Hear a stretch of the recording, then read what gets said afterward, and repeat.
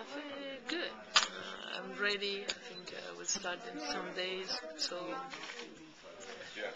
working hard, but look forward to win some matches.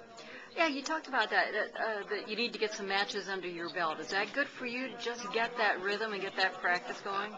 It's very important thing for everybody because practicing is different than playing matches. So I think now is the moment to be focused and to take some important points that make the difference.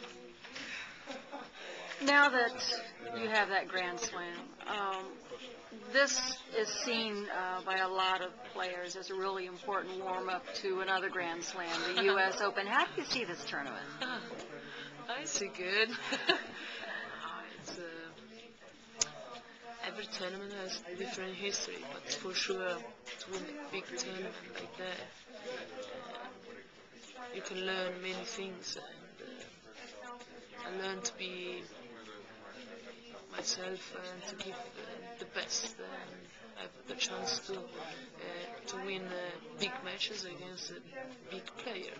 So good respect and enjoy, go to the court to give the best. So what do you think about the facility here? It's beautiful. It's new. I think you are improving a lot.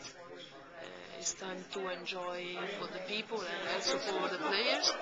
I like because downstairs there are some play that you can fight with the coach, and so it's good.